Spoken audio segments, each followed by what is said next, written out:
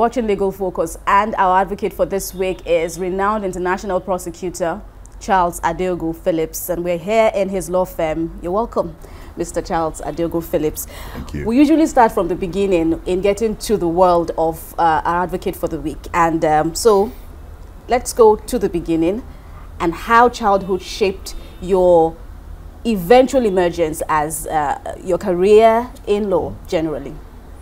Well, as you know, I grew up on a university campus. My father was a professor of law at the University of Lagos, so I spent my formative years growing up at the University of Lagos campus, surrounded by students. My mother is a nurse at the University of Lagos Teaching Hospital.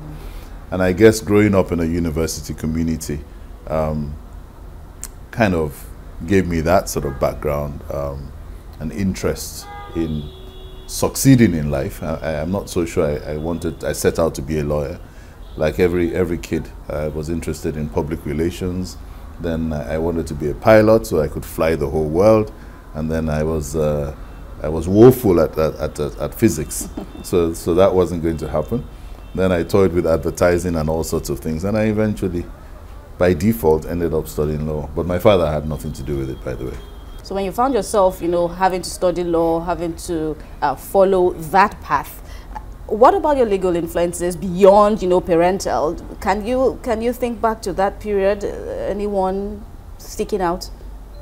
Well, quite a bit. I mean, studying law at university, Lord Denning, and reading about cases decided by Lord Denning, both in the family division of the High Court and in other cases as well, and reading about the way he reasoned cases like Cons v. Cons, Voland, William Voland.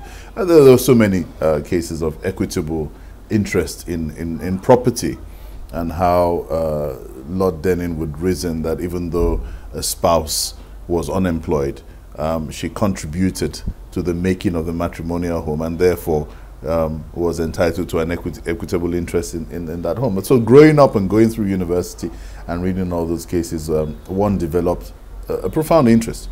But as it happens, I've ended up practicing in international criminal law. But I hated criminal law as a student. I actually just didn't like criminal law. So it's actually quite interesting that I ended up actually prosecuting at the International Court, and I'm a member of the International Bar for a subject area that I never actually liked when I was at school. Now, this is the second time that you'll be talking about something you hate. All right, but let me try and follow your pace now. So after school, your legal training, by the way, was in the UK. So after school now, what was tutelage like? Did you have to serve in a firm, so to speak? I first qualified as a solicitor in the United Kingdom, and before you qualify as a solicitor, you're required to do a 2-year period of training with a firm of solicitors, and then you qualify. And interestingly enough, I was trained in one of the largest black firms in the UK at the time, which was owned by a man called Ned Nwoko, which you probably have heard of. He later returned to Nigeria and became a politician, or he is a politician. In those days, Ned owned the largest black law firm in London, in the city of London, by the way. And a lot of us who are unable to get placements in bigger law firms were very fortunate to have gotten placements in his firm. And that was why we were able to qualify, because without the training contract, you're actually unable to qualify. It's not just passing the law exams, but you actually need to serve a 2-year period of tutelage. And in those days, it was very hard to come by. Nobody just was interested in training Africans, because they probably thought, well, we'll just get the training and just return to our home countries, and we'd be of no benefit to the system. And there were very few black law firms at the time, talk less of in the city of London, where Ned was located. So we were very fortunate. I personally was very fortunate to have practiced and been trained in his firm. True Rwanda experience now is what, I don't know how you're going to sum up that experience, within this time that we have now. But what were the key moments for you? Or tell us about that time. Well, first of all, the training that I received in the UK is what put me in good stead for what I was eventually going to do at the UN. The whole reason why the UN was interested in me was because of my background. But you applied? Oh, yes, I did, of course. In criminal defense work in the UK. At the time, I had no idea what prosecuting genocide would have been like. I remember leaving the comfort of my home and life, by the way, in London to get on a flight to Rwanda with no expectation whatsoever. And when I started the work, we started with the field work. We had 2 offices, we had 3 offices. We had the Hague office, we had the Rwanda office, which was the field where the genocide had taken place. And then we had the courts in Arusha, Tanzania. So we all resumed work in Kigali. And part of the introduction to the work was visiting and working from the actual sites where the massacres had taken place. And that was difficult. Because you see, the Rwandans had left, because no one believed that the genocide had actually taken place.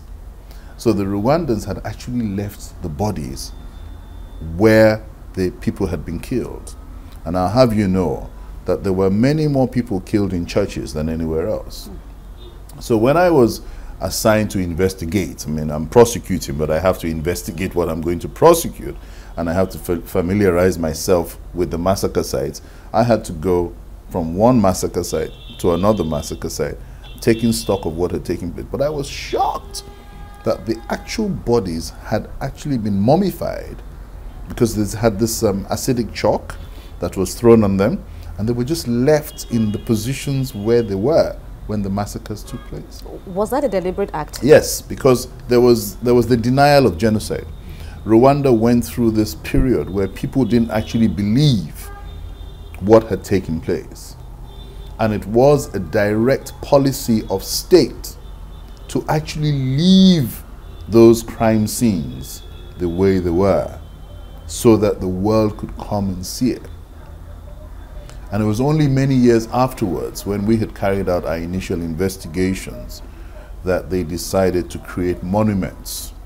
If you look at one of the pictures that I have on the internet, with the skulls behind me. Now, that was one of the massacre sites that I was prosecuting and investigating.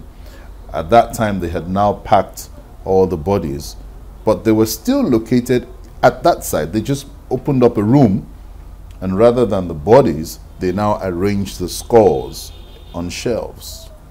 But is it that while the bloody war was going on, outsiders were not so willing or chanced to come and see the war for themselves? Why did such a bloody period in a nation's history have to come with so much disbelief? Because the events in and of themselves were almost beggars, they actually almost beg a belief. Because you see, you cannot begin to imagine the scale of man's inhumanity to man. Right. And that is why when I start hearing hate speech in Nigeria, and people being very reckless in their speech, this tribe against this tribe, this religion against this religion, I shudder. And I ask myself, do people actually understand that these things are capable of forming the basis of direct and public incitement to commit some of these heinous crimes? Because that's how it all started. Tutsis were called nicknames as cockroaches and Ienzis and this and that. And it all started with propaganda and just maligning another ethnic group and all that. And it very quickly just skyrocketed and snowballed out of control. So you went to Rwanda firsthand. You saw all the relics of that time. I lived in Rwanda. And for how long? Off and on for almost 10 years. So how easy was it prosecuting? No, it wasn't. So in all of this, you were on a very delicate mission to get justice for these victims. Absolutely. Seeing the sensitivity of that time, would you say you were successful in that bid? Yes, I was, in the fact that I am one of very few people that had the benefit, because genocide trials are very long. they take between 2 or 3 years. I actually, in my career, my 12-and-a-half-year career, I actually led 12 genocide trials. And I got convictions in 11 of them, apart from one. So that, for me, a personal success story of being able to ensure that justice was not only done, but was seen by Rwandans to have been done. And I think that is important when you're dealing with transitional justice. And one of the drawbacks of international courts and tribunals is that those trials are taking place at locations so far away from where the victims suffered these attacks, and they're unable to actually follow. And in our case, we had an outreach system. The UN court had an outreach system with Rwanda. But I also took it upon myself to always go back into the villages of Rwanda to meet with my witnesses and inform them how the case had turned out. So I would always insist that I want to go back and tell my witnesses, oh, we got a conviction in that case. Your testimony was very good. It helped us to convict him. He's serving life. And, you know, they were always very happy for that feedback. Well, congratulations on that. But what about down moments recorded in your career? How do you deal with that? Difficult. It's very difficult because, I mean, of course, you do not realize how much damage has been caused by the stories that you've heard. You're working with a witness. She's telling you how she was raped or how she witnessed somebody else being raped in the same room, and how after she had been raped, her stomach was cut open. I mean, you go to bed at night and you think about this. You're a prosecutor, so you're going to structure your case for court the next day. You have to read your notes and structure the evidence. But the evidence is gruesome. It also involves a lot of videos and documentaries and forensic evidence that we have to present before the courts. So you're looking at pictures of an excavation of a mass grave where the cadavers are still almost intact, and where the witness is only identifying her sister or her daughter by the clothes. Well, they call them kangas. They're like what we call Ankara here. So she would say, that was my daughter's kanga. I remember that kanga because I bought it for her 5th birthday. And that's all she has. And that's all she has. And we're excavating this cadaver from a mass grave. And the soil in Rwanda was very rich. And the genocide took place during the rainy season. So for some reason, the bodies were preserved until we got there. And some of the evidence is that gruesome. Because to be able to, the first challenge we had was to actually convince the judges that a genocide took place. So the very first trials that we had to call forensic evidence, and that involved excavating mass graves to show the scale of this atrocity. But once the first 2 pronouncements were made, the courts were willing to take judicial notice of the fact that a genocide had actually occurred in Rwanda, and we didn't have to prove that any longer. But because we started the work, we had that arduous task of proving that a genocide actually occurred. We've been speaking with international prosecutor Charles Adeogun-Philips, and he's been filling us in on his very crucial and intricate work as an international prosecutor investigating and prosecuting the heinous crimes in Rwanda. We'll have more in a moment. Stay with us.